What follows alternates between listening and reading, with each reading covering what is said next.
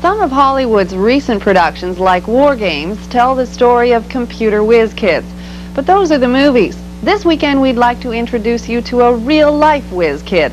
He's young, energetic, and a little zany, as Peter Van Dusen found out in A Day in the Life of Leo Binkowski.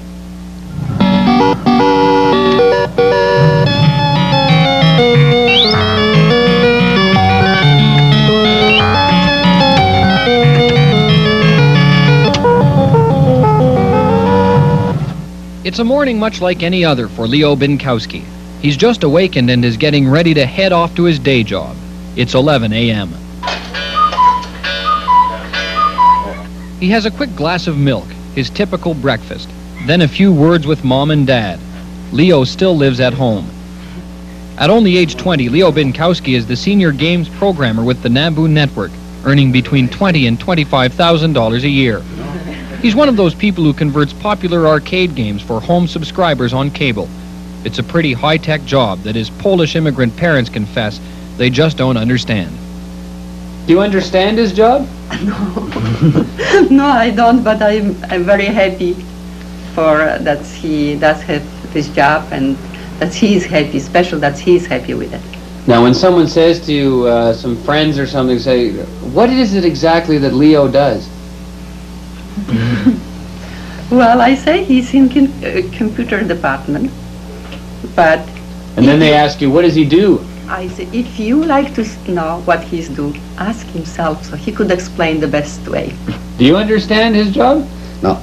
No, I never did that. Each day Leo leaves for work, usually sometime after noon, on his trusty motorcycle. He used to drive a 1973 Cadillac, but gasoline became too expensive.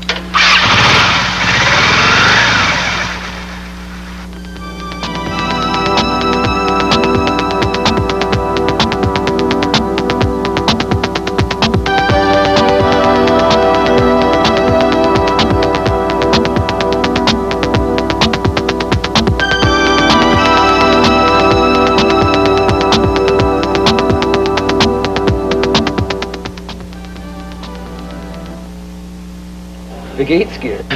What? The gates gear. Oh, all right. Vagatskir is part of Leo's own language. It means hi to we mere mortals and to his colleagues at work.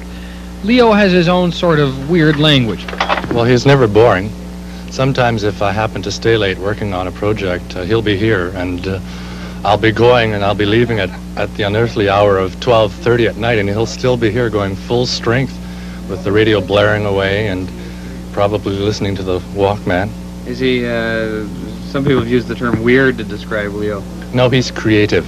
Leo taught at a computer camp after graduating from Glebe High School. It was at that camp that he got his break with NABU 2 years ago. A person from NABU had come over and to look at some of our stuff that we had done to teach kids basic. And he liked it, and so he offered us all jobs, and 4 of us took the jobs out of 8. What do your friends think of the kind of work you do? Do you have much in common that you can talk about with them when you get together? It's very difficult to talk with somebody. Occasionally I bring a friend in, and it doesn't get past the stage where they're playing games. And like I can show them something, but there's no comprehension involved with it. They just look at it and say, hey, that's nice, and they get back to playing the game.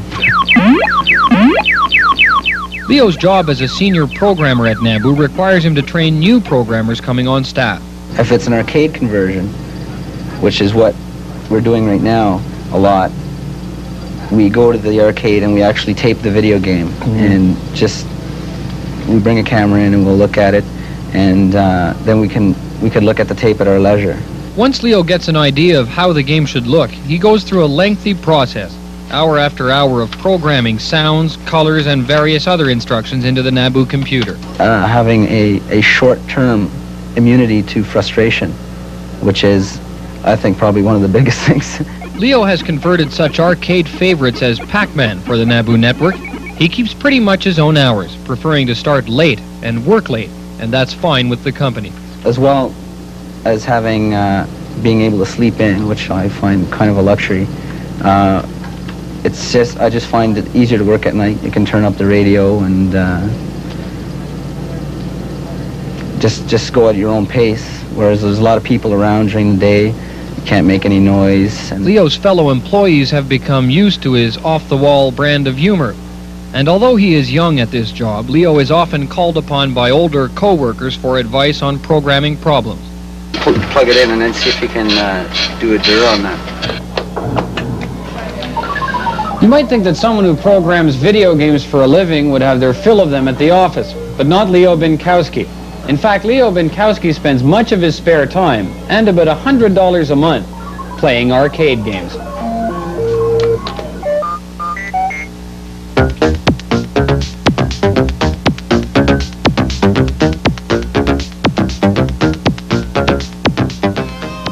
Usually over lunch hour, nearby video arcades are full of Leo and his co-workers, brushing up on the latest craze or simply unwinding from a tough day at the office. Kind of satisfaction?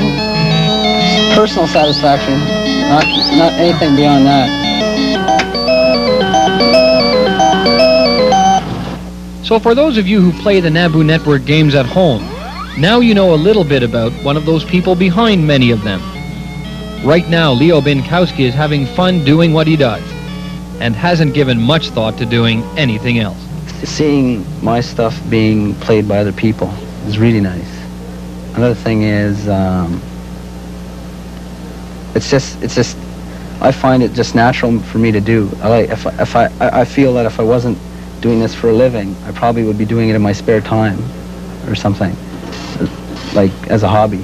So it's like I'm working my hobby out.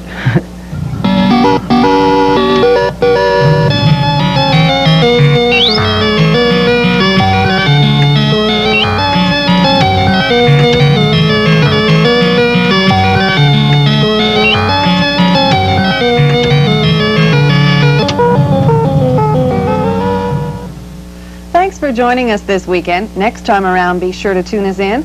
We'll sample some early century Quebecois cuisine. Visit a farm near Almont in the Paul family.